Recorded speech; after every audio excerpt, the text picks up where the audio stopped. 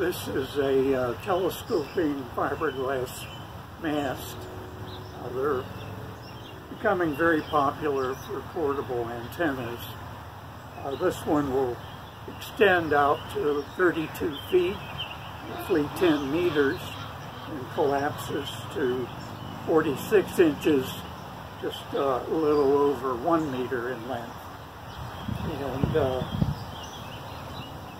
they are extended this way. It's a friction fit here between sections.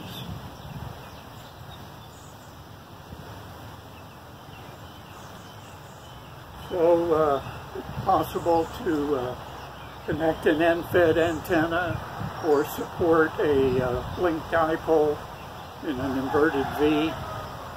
So they're very handy.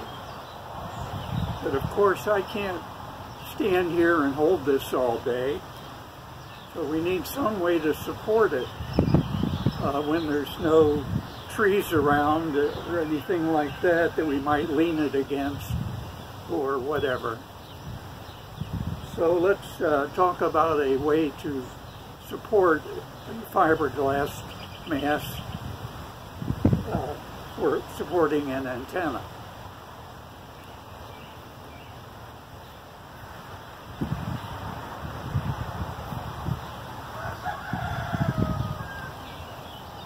And this is a piece of 2-inch nominal diameter PVC pipe, and the 2-inch is actually the inside diameter. Actually, the inside diameter of pipe is just slightly larger than its nominal dimension. So I picked this because this will fit inside of it. So now I have a way of holding the fiberglass mast. But again, I can't stand here and hold it all day. So we need something else to make this work. Now this has a spike at the bottom so that the bottom will stay where you put it.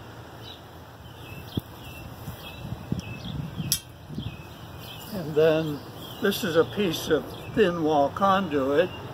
It comes in 10-foot lengths. So I bought 2 pieces and cut them in half. So I have 4 of these that are 5 foot long. And the ends have been flattened. I did that in a vise. The ends have been flattened. I did that in a vise. It was a rather sturdy vise, and it required using a piece of pipe on the handle to really get some torque. So if you're going to do this, you'll need a hefty vise or a hydraulic press. So I drilled a hole here, and I used to take these wing nuts off to put this on, and then I got the idea of cutting a notch so that the wing nuts could stay in place.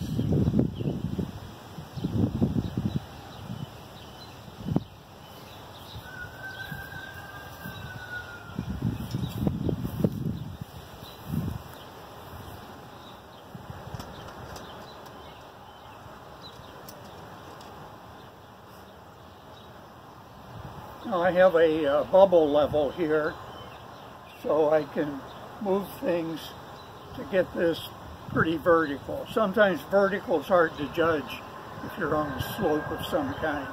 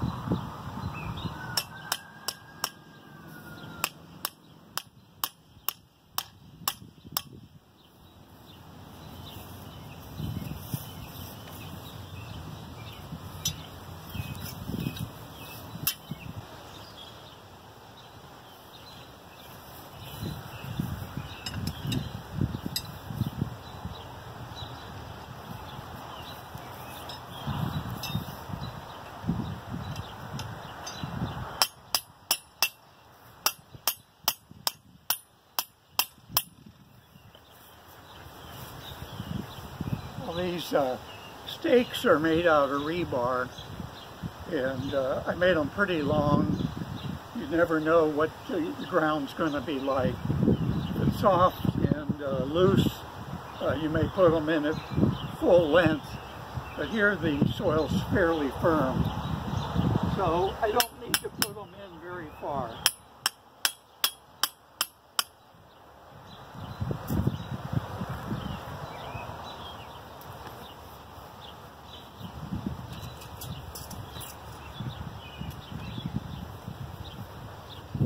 Okay, now I don't have to hold things together anymore.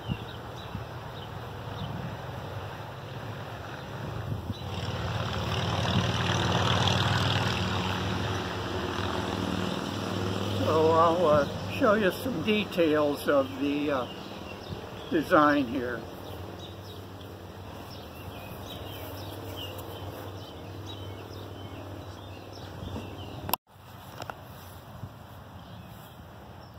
Well, the camera wasn't aimed very well before. I'm just videoing with my cell phone, and on a bright sunny day I can't see the screen. But here's details of how the stakes are pounded in. You can see they are not in very far in this firm soil. Now here's the level that I mentioned.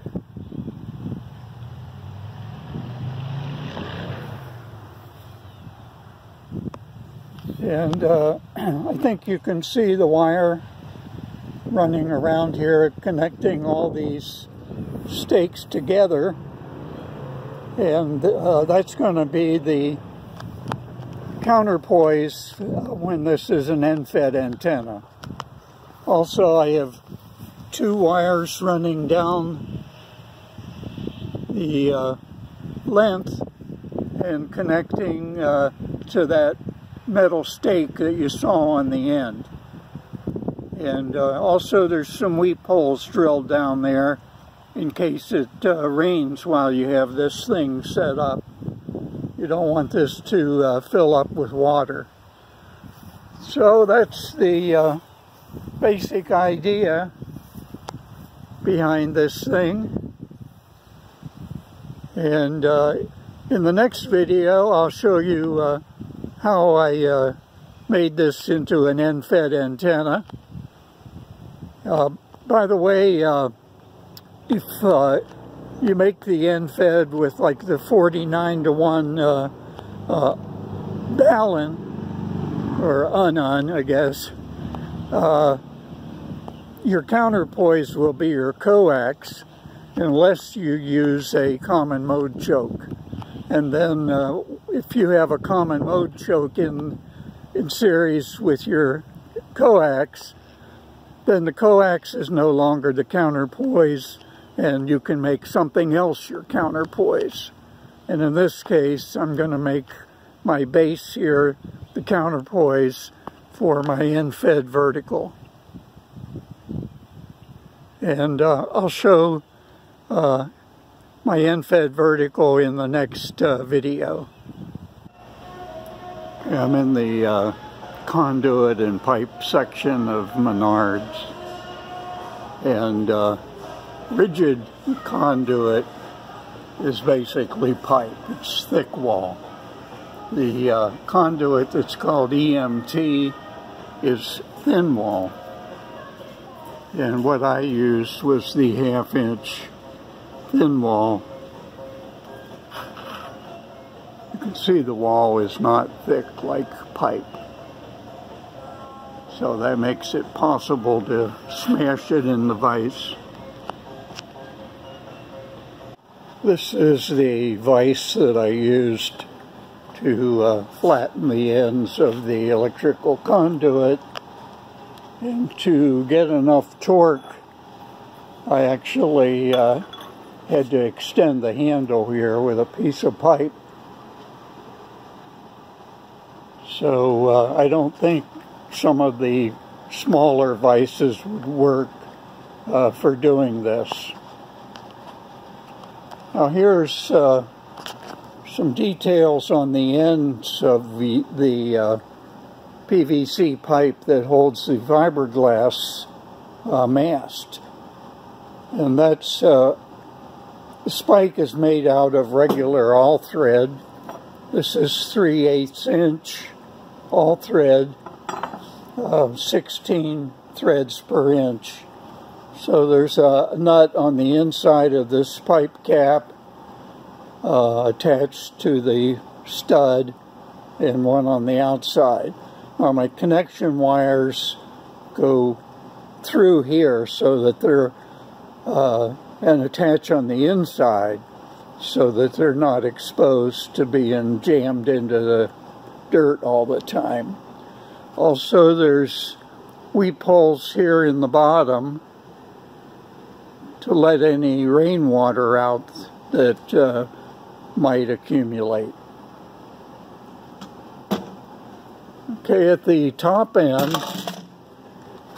there's a coupling, and the reason for the coupling is to make room for the bolt heads.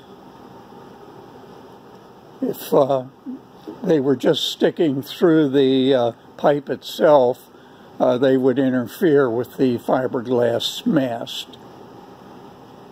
And the level was just attached with a piece of aluminum angle that's been cut down to look a little better and not have sharp corners. Now, as you'll see on my video for the half-wave end-fed antenna, I needed to raise the mast up a little higher. So I made this. This is standard 1-inch PVC pipe with caps on each end. And it's about 7 inches long, and it fits inside the other PVC pipe, and in that way I can raise up the mast so I can attach my unan to it. Well, if you got any good ideas from this video, you could help by giving us a thumbs up. Click on that like button, and subscribe if you don't want to miss the next video where I show you how to use your telescoping mask and support for an end-fed half-wave antenna that's truly effective.